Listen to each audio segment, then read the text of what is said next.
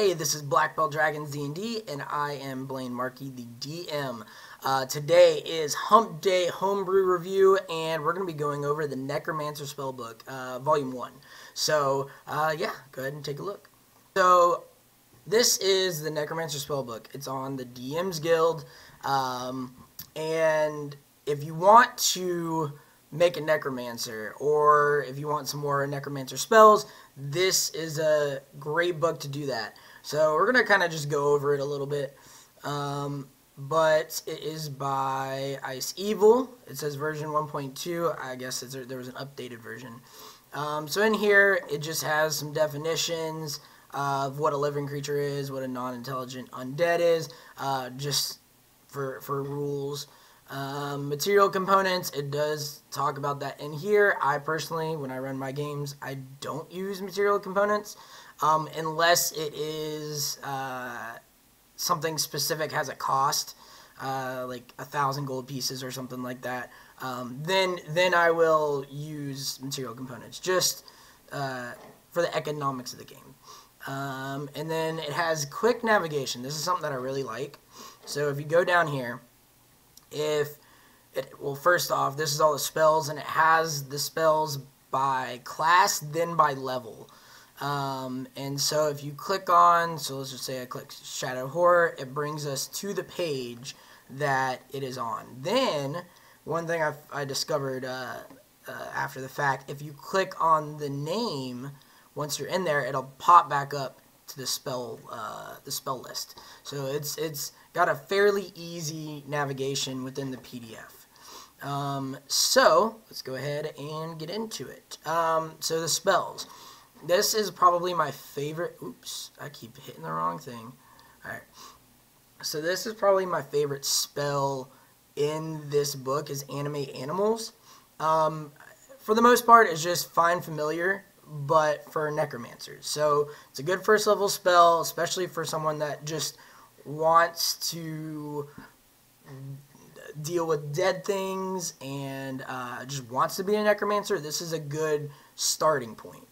So they want to raise dead things and not necessarily just want to do necrotic damage. This is a great first spell, and it doesn't really affect gameplay too much other than what a normal Find Familiar spell would do.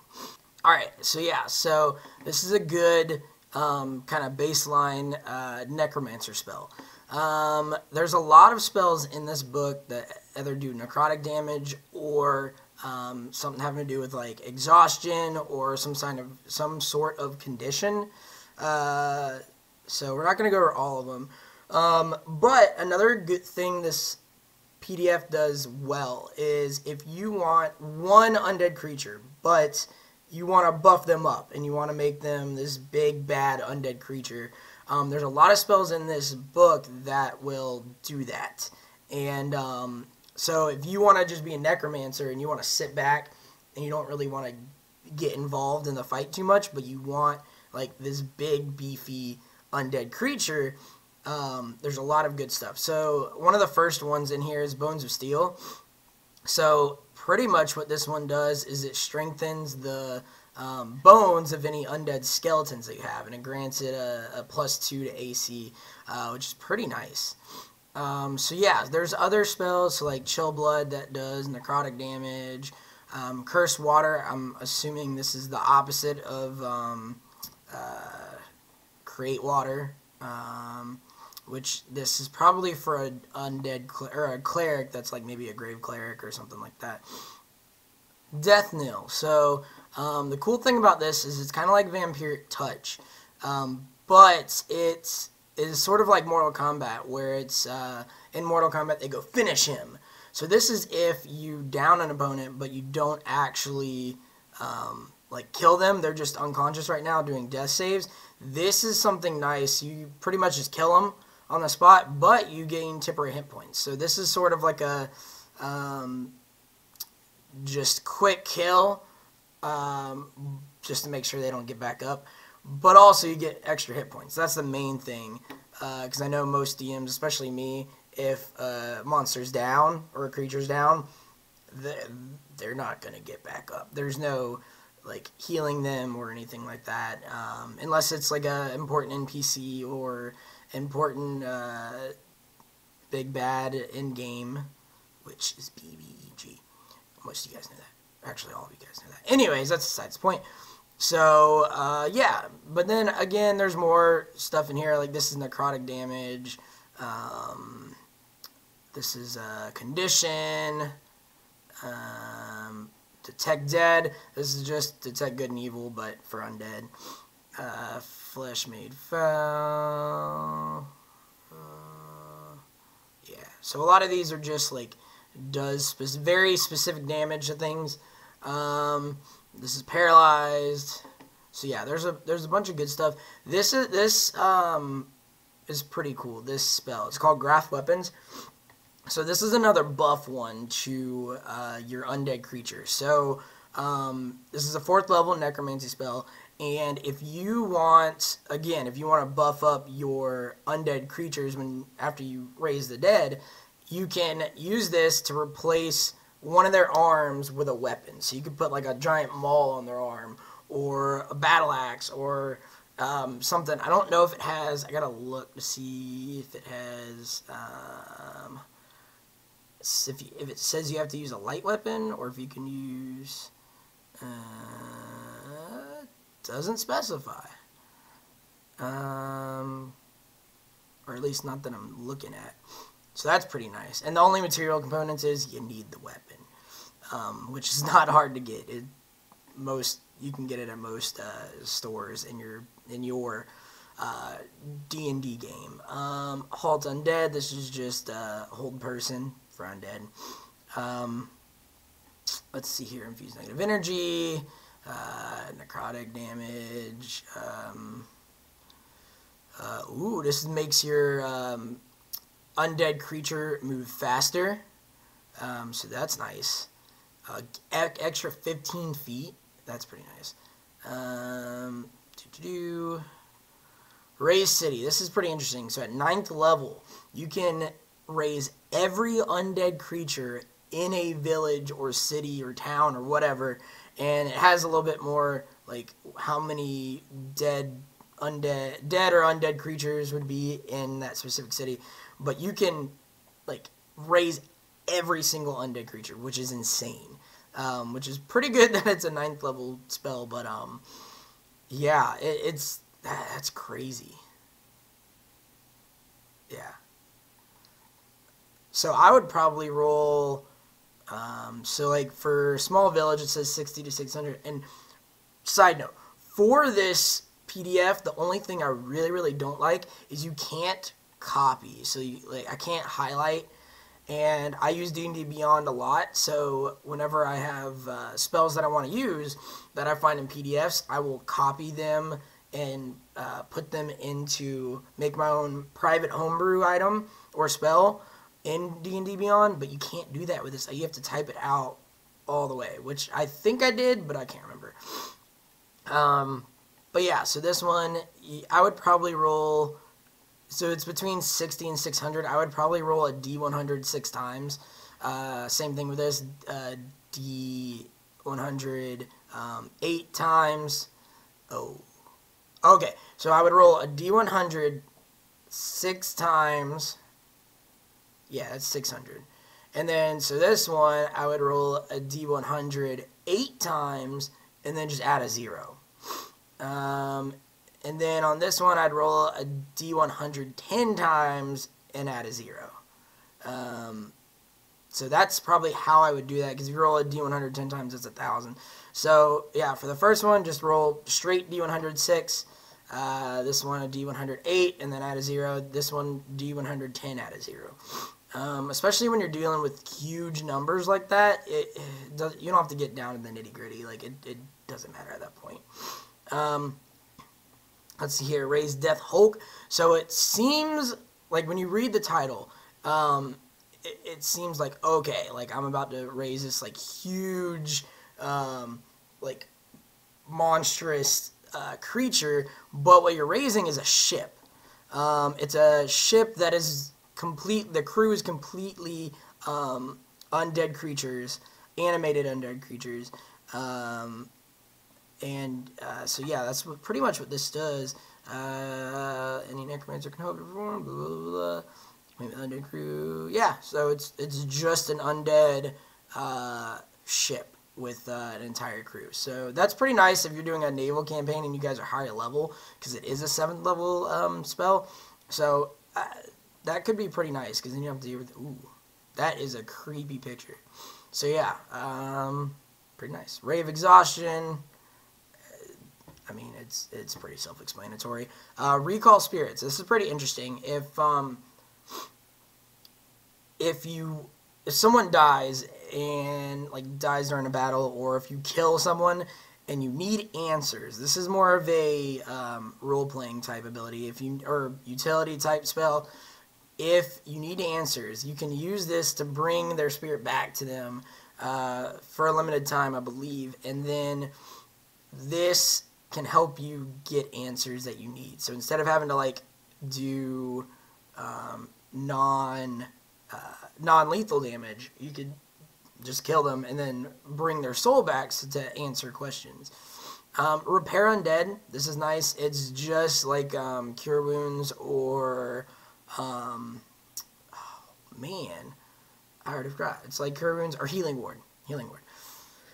And but it's for undead, because if you read Cure Wounds or Healing Ward, then it specifically says does not work on undead. So this is specific for undead, or if you guys have any like vampires in your group or anything like that, some homebrew, this would work on that. I think there's another one higher.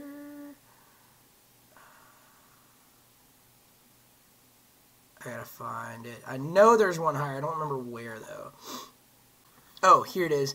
Infuse negative energy. An undead creature you touch gains a number of hit points to blah, blah, blah, blah. So yeah, so that is another, I think that would be like the Cure Wounds one. Oh no, that would be the Healing Ward one probably. And then this one would be the Cure Wounds one. I don't know, I always get those two confused. Yeah, so Sensory Link, this is just being able to see and use the senses through your undead creature. Which is pretty nice, but the kicker to this is it's viable for 1 mile, which is really nice. And it's only, it's a 2nd level spell, so that makes more sense. Ritual. Yeah, so let's see here. Shadow Horror. This is, ooh, that's pretty nice. -2 penalty, and it's done to the, that's harsh. Yeah, so a lot of these does necrotic damage, or, ooh, it does damage. Damage is normal, blah, blah, blah, okay. Anyways, Skull Snare, this is pretty cool. It's, this is if you have a skull and you want, again, if you want to talk to it and get more information. It could be nice to, if you have, like, a skull with you, and you placed it in a corner that you guys want to stake out or whatever, you can go and talk to it later. Just hope it's not sarcastic and or unhelpful. Yeah, Soulbind. This is very similar to, where was it? Recall Spirit, except you can bind it to something very specific. So this is sort of like a Horcrux in the D&D. If you guys are Harry Potter fans, you can trap a spirit or soul or whatever to a gem. Or something else. You could, I mean, if you want to do, well, it says gem. You could do it to other stuff. It doesn't really matter. Spectral Hand. Looks kind of like Mage Hand, but it does... Okay, so it's like Mage Hand, but you can, and a familiar put together where you can use it to cast something that is a thing of touch, and you get a +1 bonus, which is pretty nice. What spell level is that? That's only 2nd. That's pretty nice. Strike Baron, Guiding, yeah, so that's... A lot of these are kind of normal, but I really like the ones that just buff up your undead creatures. Threshold of Life, Channel Negative Energy. Let's see here.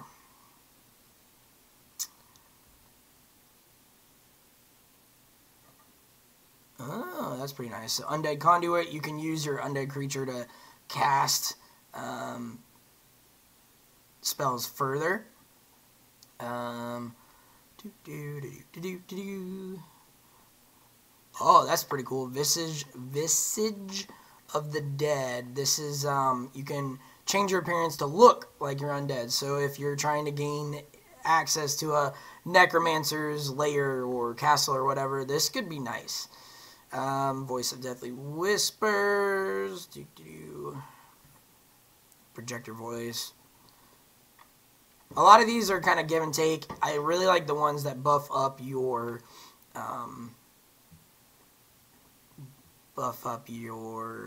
current undead creature. Wall of Bone, this is just Wall of Fire, but with bone. What I do like about it is on a specific side, so if you put it in front of you and then on the other side is enemies, they can take bludgeoning damage because there's spikes on the end of the other side. Wave of Exhaustion, Wave of Fatigue, those are kind of self-explanatory. Wound. This is not what you think it is. So I would think, if I read just wound, I would think, alright, this is going to heal me somehow. But you actually make a wound in a creature that you're hitting, and then everyone else's attacks make it hurt more. So that's pretty nice. So that's the end of the spells. I think there's 50 spells, 40 spells, something like that. And then down here there's templates. This is for the animate animals, or animate dead animals or something. So if it's a skeletal animal, you can use this template. If it's a not quite skeletal, if it's a zombie, you can use this one. And then yeah, and so down here it just has credits, and it has the second spellbook, which I will review at a later time. But yeah, if you guys have any questions, just throw it down in the comments below. I hope you guys enjoy this. So if you want to pick up this book yourself, you can click the link below. And yeah, I hope you guys have a great rest of your day. Bye. So yeah, so that's pretty nice. What was that? Hold on. Why?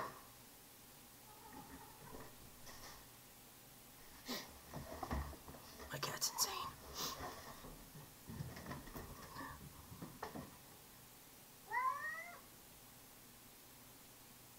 What? Rufus! He's just back there licking himself. I'm just going to turn the camera. I'm going to move over. But this one is if you down an enemy. What the heck? My cat's crazy.